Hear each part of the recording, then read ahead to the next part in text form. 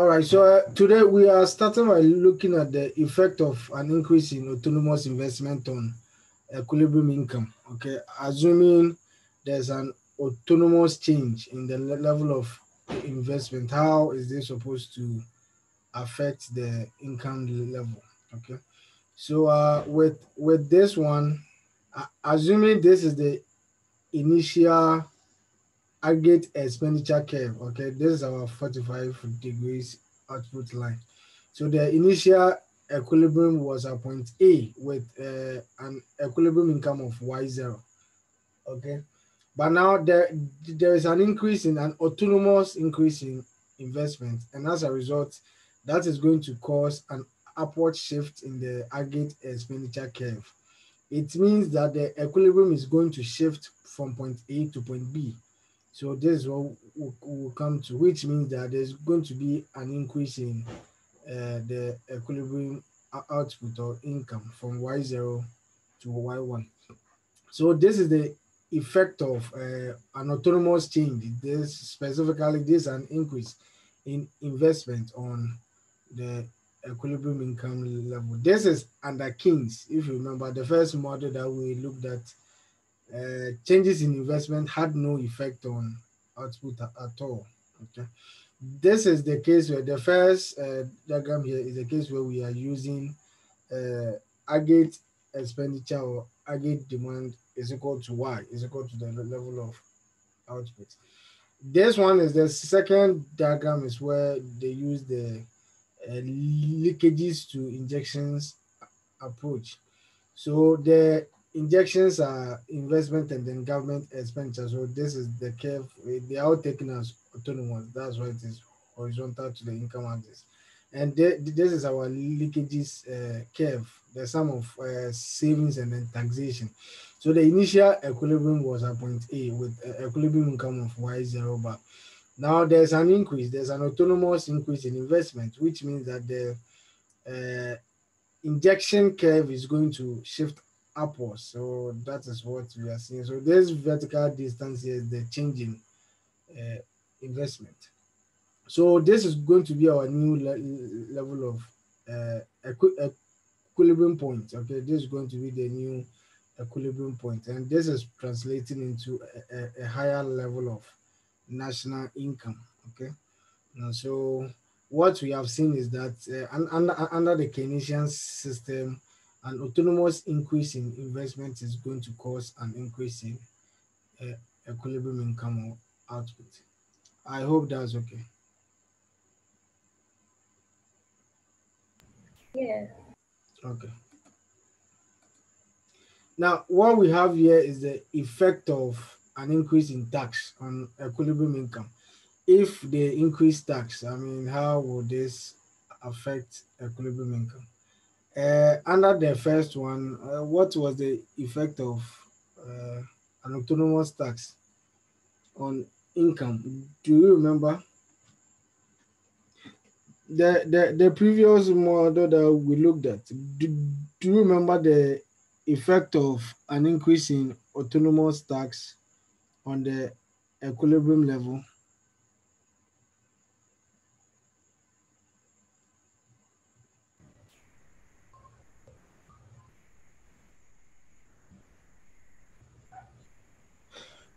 Okay, so let's concentrate on the Keynesian.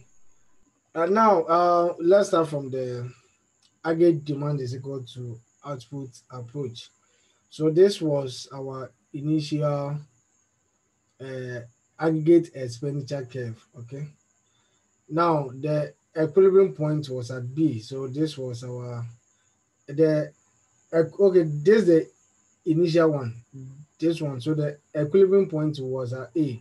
So we're having Y0 bar being our equilibrium national income. Now there's an increase in autonomous tax, and that is it affects the level of consumption. Okay, it enters the aggregate demand function as a negative variable. Okay, so whenever there is an increase in tax, I mean aggregate expenditure has to reduce by this value minus b times the change in t.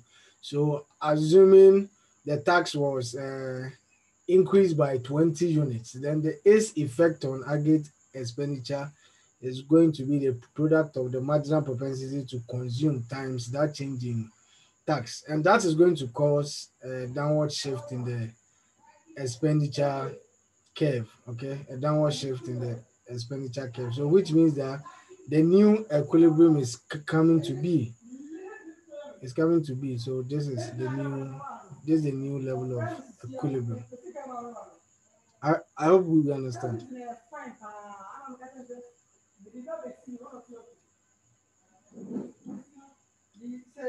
Do we understand?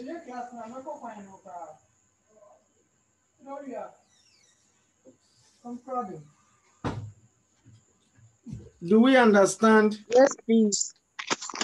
Okay. And then when we use the leakages and then injections approach, this is the injection curve, okay?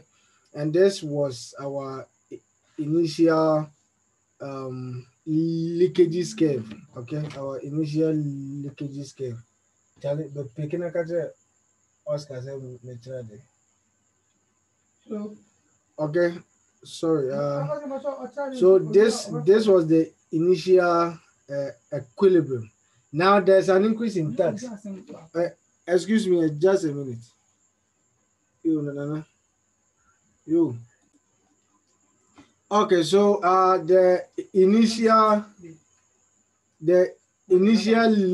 leakage curve was this, but now because of the increase in tax, this is going to be the new leakage curve, which means that the equilibrium point is going to move from point A to point B, which is causing a reduction in the level of income or the equilibrium income. So this is the effect of an increase in autonomous tax. It causes a reduction in equilibrium income. Okay, causes a reduction in equilibrium income. Okay, so all the things we are seeing now is the explanation that I was given. Okay, let's look at something called fiscal stabilization policy. Okay, whenever the output level moves from its equilibrium point, what can the government do to re-stabilize the economy, to put the economy back into equilibrium? That's what we call a fiscal stabilization policy. Now, what we have here, this is the initial aggregate expenditure curve. Okay. Okay, sorry. This is the initial one, and then there is there is a reduction in investment. Okay, there's a fall in investment. So if there's a fall in investment, it means that the equilibrium point is going to move from point A to point B. A reduction in investment is seen as a downward shift in the aggregate expenditure curve. Okay, a downward shift. That's what we have here, which means that the equilibrium point is moving from point A to point B, and also equilibrium output will move from YP to YL. Okay, so that was the initial effect of the fall in investment. Now, if the government wants to put the economy back to where it was at point A, then it just ha has to do what? Increase government expenditure. So by increasing government expenditure, which is just the same as the initial fall in investment, that is going to cause an upward shift in the aggregate expenditure curve, which means that the equilibrium point will move back to A. Okay, so this will mean that the government has been able to stabilize the economy. The initial change in aggregate expenditure was coming from investment. There was a fall in investment, and as a result, there was a reduction in the national income from YP to YL. Okay, but now if the government wants to put the economy back to where it was previously, then it has to what? Increase government expenditure. just by the same proportion as this. But mathematically, they need to work through uh, the K, and because the K for investment is the same as the K for gin, whatever changes that happens to investment should also happen to gin. So if investment has to decrease by 20, then you have to increase the government expenditure too by 20, so that we can go back to the old equilibrium point, and that will mean we are coming back to the old equilibrium income. Okay, so this is the AD is equal to Y approach.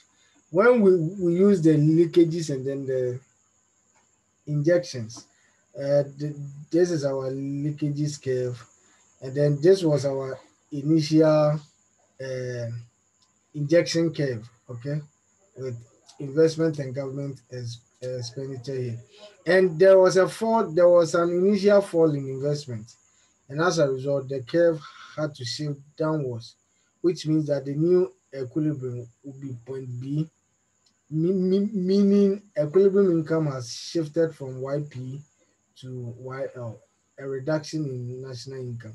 So for the government to be able to stabilize this economy, it had to increase government expenditure. So by doing so, the injection curve will shift upwards again. Okay, which means that we'll move from B and go back to A, and then the equilibrium output will move from YL to YP. Is that okay?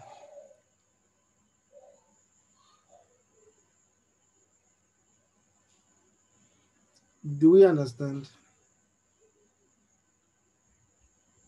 Yes. Okay. Okay, so this was the explanation I was given. Okay, so this is the end of the Keynesian one. Okay.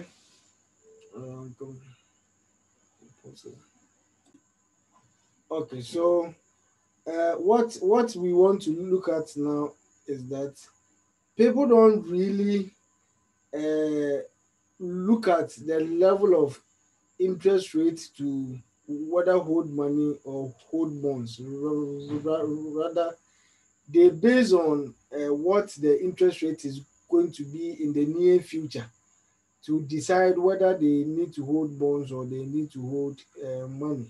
And under this theory, Keynes stated that when you have money, there are only two assets that you can use your money for. It's either you hold a bond or you hold your money, just like that. So you holding money depends on your preference, whether you need to hold bonds or you just need to keep your money. And that decision was based on the level of uh, interest rate. But what I'm trying to say is it wasn't really based on the current level of interest rate, but what they anticipated the interest rate to be in the near future. So that's what we want to look at now: the relationship between interest rate and then the value of an asset. Then we'll relate that to how people choose between holding money or holding bonds. Okay, so these are the terms that will be using. When you see P, we are talking about the annual interest payment. When you hold a bond, the interest that you are going to earn on your bond after a year. And then R is the interest rate, and then V is the value of the asset, the face value of the bond. Here we are using bond, the face value of the bond that you are holding. So P is interest payment, R is the interest rate, and then the V is the value of your asset. So this is the relationship between them. Okay, your interest payment is equal to the interest rate times the value of your asset. Okay, what you are trying to look at here is the relationship between the interest rate and then the value of your asset. So now just assuming that the face value of a bond is $100 and the interest rate is 10%, then it means that the interest payment that you are going to get at the end of the year is going to be 10% of what? of $100, and that is $10. Okay. That is going to be $10. Now,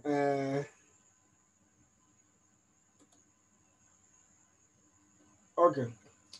Now, just after buying your bond, one thing you need to know is the face value of your bond will never change, and then the interest payment too will never change. The only thing that can change is the level of interest rate, and it changes.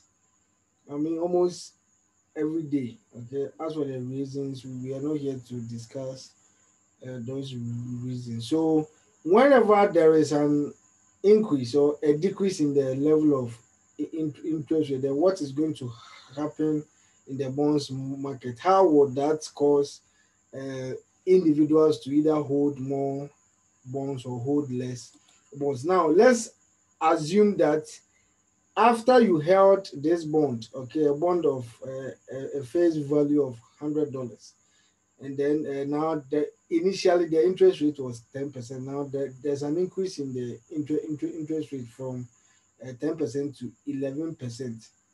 So it means that if you want to find your new face value because of the change in interest rate, your VIN is now going to go, if you make VIN the subject here, we have V is equal to P over R. So that is going to be what? 10 divided by what? The interest rate is 0.11. We are getting what? 90.9. It means that now there's a reduction in the face value. So if you try to sell your bond again, then what is going to happen? It means that you are losing. Okay. Initially, the face value, this is the amount that you bought your bond. You bought it at the price of $100 because the interest rate was 10%. Okay. Now, there's an increase in interest rate from 10% to 11%, and as a result, the new face value is what? 90.9, which is less than the value that you bought it. Okay, the value that you bought it. So this means that whenever there's an increase in interest rate, there's a reduction in the value of um, your bond or whatever assets that is affected by interest rate. Okay, so there's an inverse relationship between the rate of interest and then the face value of whatever bond that you want to buy. Now, what happens if you try to sell your bond? You bought it at what? At $100, and you were expecting an interest payment of what? Of $10. So now there's an increase in interest rate. What is going to happen if you sell this bond that you bought?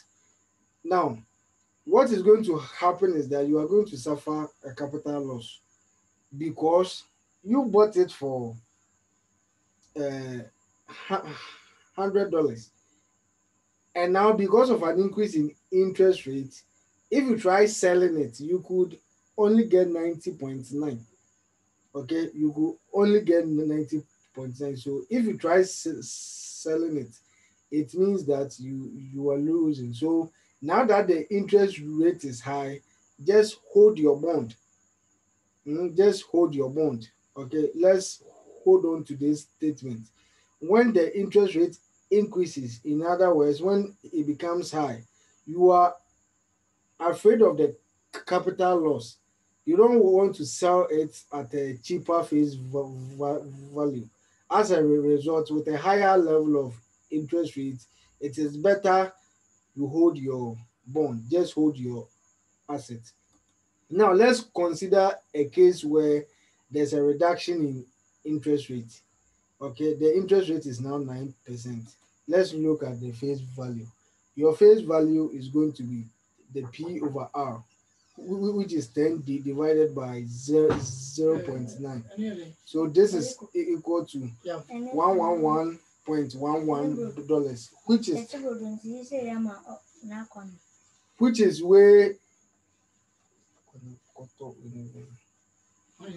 which is way higher than um, the price that you bought it, the face value that you bought it. So now if you wish to sell it, you can see you are getting a higher face value for the bond that you bought.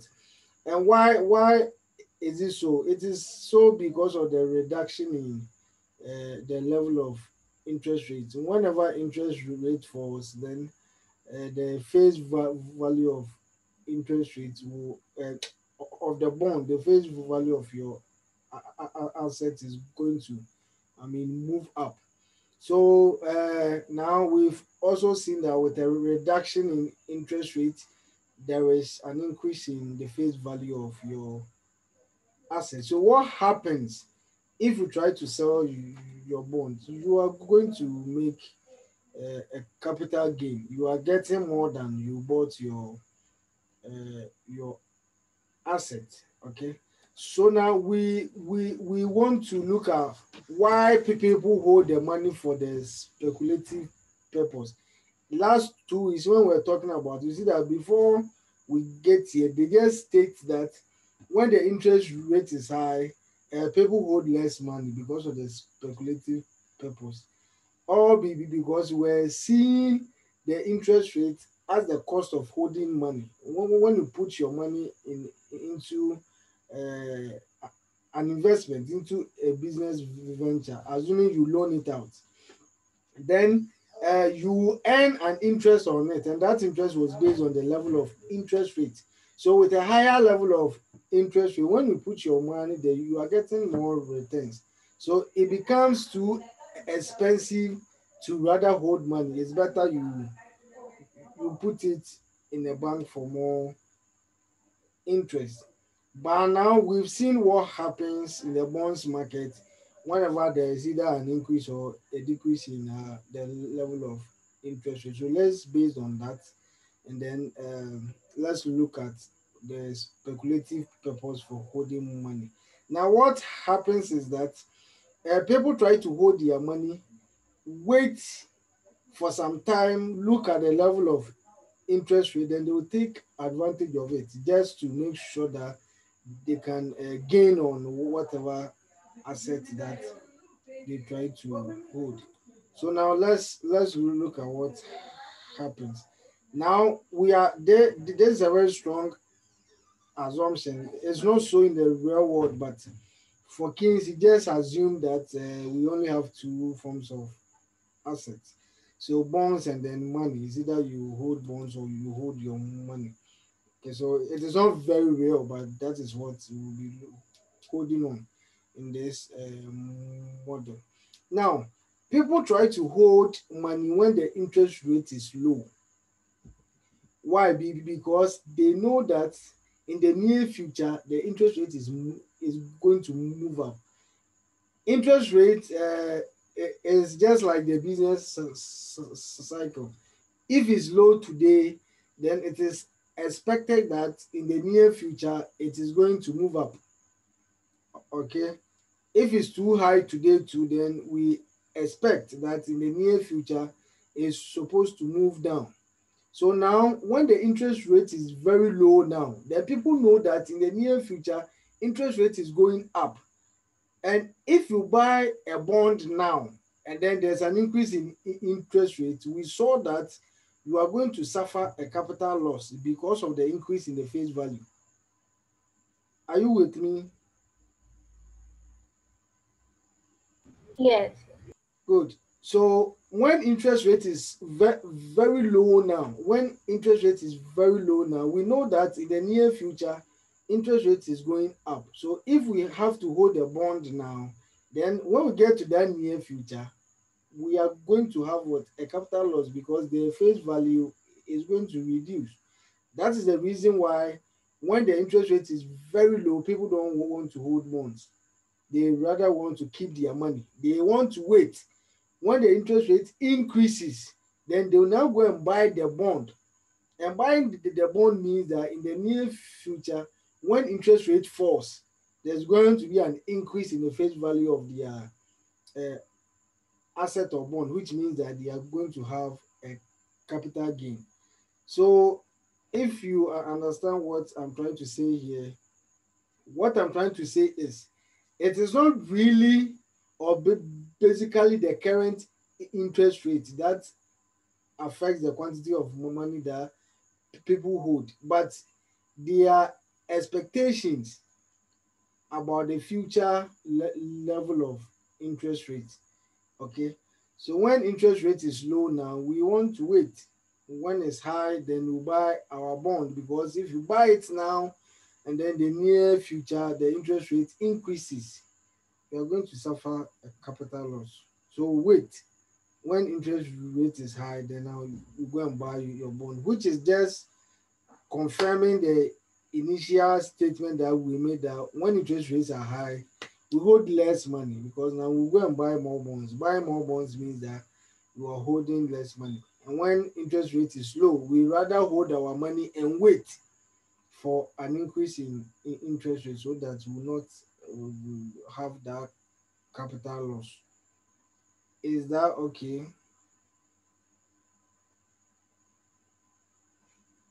Yes. Okay. Okay. So this is what I was trying to.